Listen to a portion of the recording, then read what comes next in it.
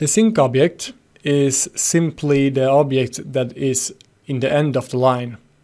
It could represent the customer or the finished goods inventory. A finished goods inventory could be between a machining line and an assembly line, for example.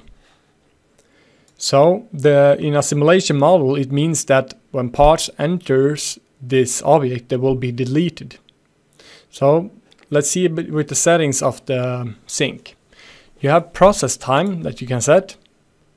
In this time, it's set to constant 60 seconds, and it's similar to all the distributions that are used both by buffer and operations.